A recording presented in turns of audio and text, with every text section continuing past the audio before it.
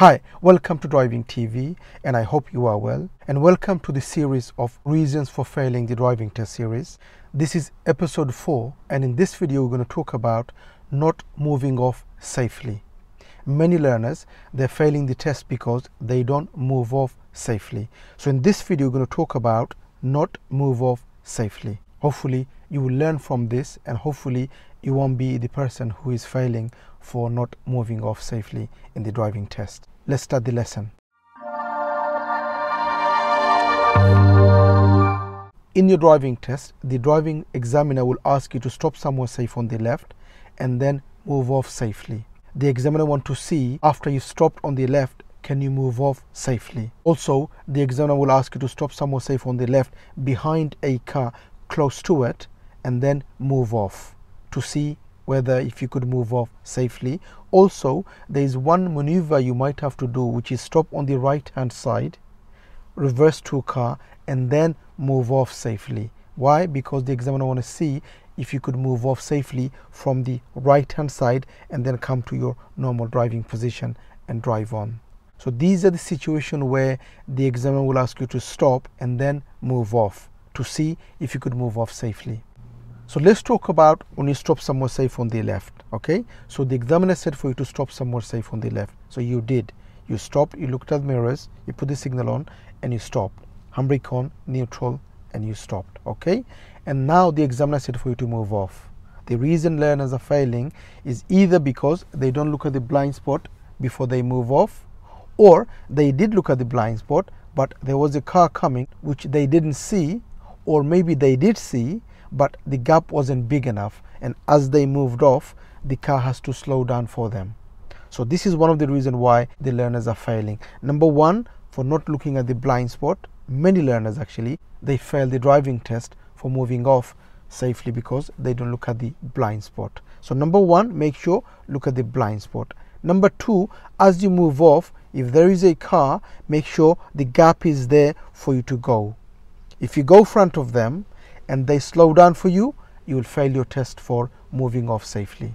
The other one is the examiner might ask you to stop on the right hand side of the road, reverse to a car back, and then they will ask you to move off to the left and come back to your normal driving position. And this is where many learners they fail. Why? Because they need to look ahead and they need to look who's coming over there. So you have to look both sides. If there is a car coming or a car coming and there is not enough space for you to go, or the gap isn't big enough, don't go yet. Wait until you find the right gap.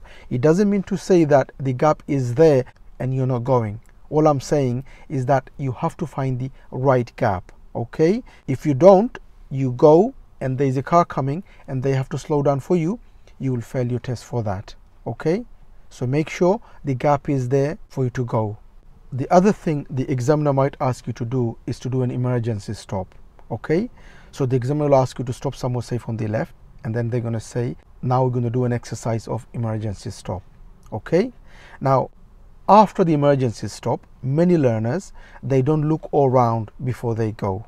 This is really important because you're going to be in the middle of your lane. Make sure after you've done the emergency stop, obviously put the handbrake on neutral and you wait.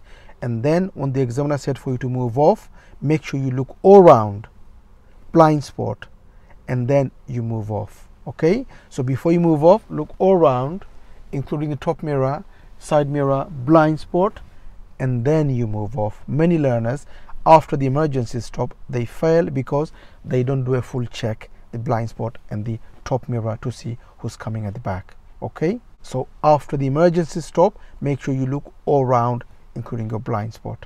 So just to recap, when you stop on the left, before you move off, make sure the blind spot is checked properly, and make sure if there is a car coming, you have enough gap for you to go. Don't miss the car. Also, don't go front of someone that they have to slow down for you. Okay, if you stop on the right hand side, before you move off again, make sure you look at the front and at the back and make sure there's no one coming. If there is, make sure the gap is enough for you to go so that they don't have to slow down for you. After the emergency stop, make sure you look all around, including your blind spot, top mirror to see who's behind before you go. Don't go without looking full circle after the emergency stop. So these are the reasons why the learners are failing for not doing when they are moving off. So hopefully this video will now help you to understand why the learners are failing for not moving off safely. Okay, that's it for this video, and I hope you've enjoyed the video. If you did, please do give a thumbs up, and please do make a comment what you think of the video, and don't forget to watch the next episode on reasons for failing the driving test, and hope to see you again in the next video. Bye for now.